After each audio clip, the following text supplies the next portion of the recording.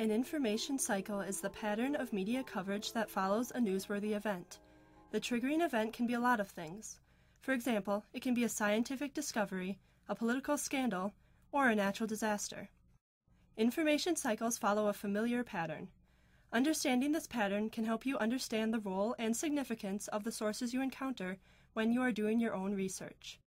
Depending on where they fall on the information cycle, sources can have different purposes, different audiences, and different levels of complexity. In the late summer of 2005, Hurricane Katrina, a massive storm that reached Category 5 status, achieved winds of 173 miles per hour in the Gulf of Mexico. The hurricane first touched ground in southern Florida on August 25th.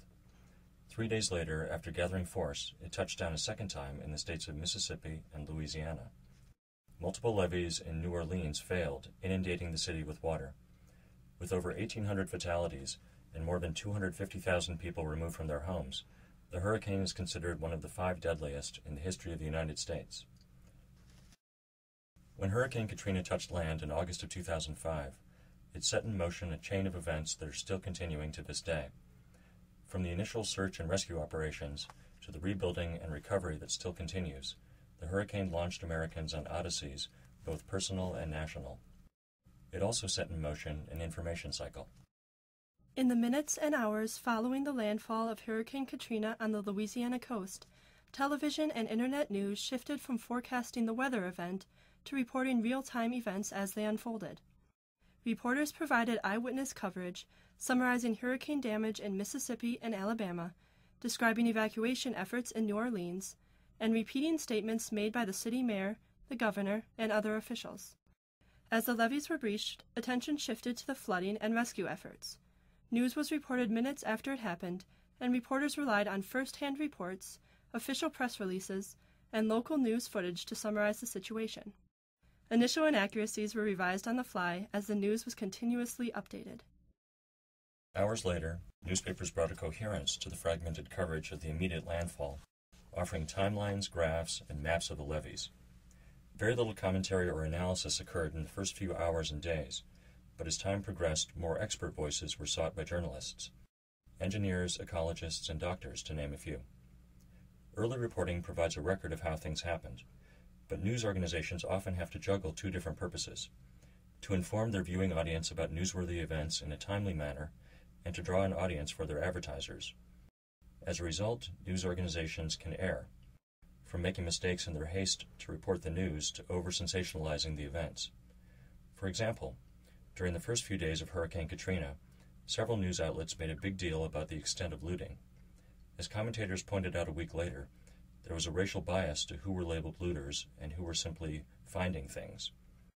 Even later, it became clear that there was no more looting than typical for a scene of a natural disaster. This one decision to focus on the sensational story of looters started its own information cycle, as commentators reacted to and researchers analyzed the choices made in those early reports. To this day, academic articles are still being published on how reporters talking about Hurricane Katrina handled issues of race. In the weeks following the landfall of Hurricane Katrina and the breaching of the New Orleans levee, new events were still occurring. People filled the Superdome, living in close quarters for days, and then were evacuated from the Superdome. Stories of both negligence and compassion were uncovered. But commentary began to make its way into the discussion of Hurricane Katrina. Over this time, journalists were the main source of information responding to the events as they unfold. Questions about the impact of Katrina on society, culture, and public policy were raised. Opinions on how the government was handling the crisis, on whether New Orleans should be rebuilt, became part of the conversation. News magazines provided both summary and commentary, and historical context was brought to bear as the media compared Katrina and the government response to other hurricanes.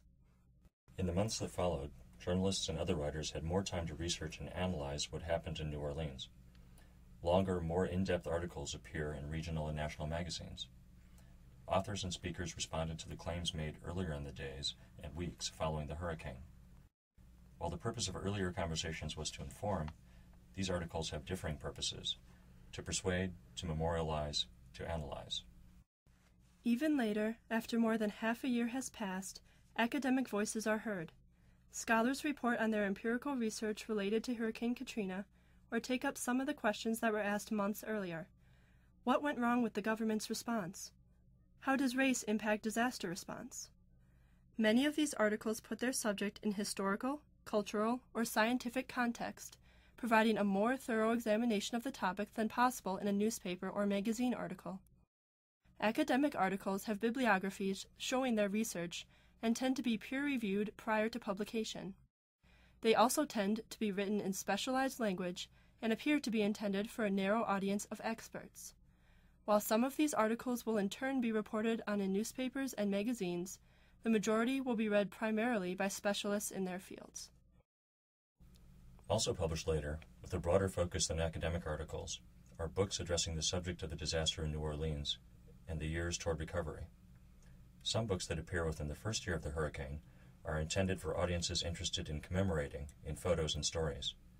Others are for more specialized audiences, environmental specialists, healthcare providers, climatologists.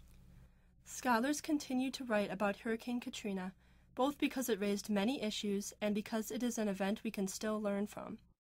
The information cycle started by Hurricane Katrina hasn't really ended yet, and when the next hurricane hits, information from Katrina will prove valuable for yet another information cycle.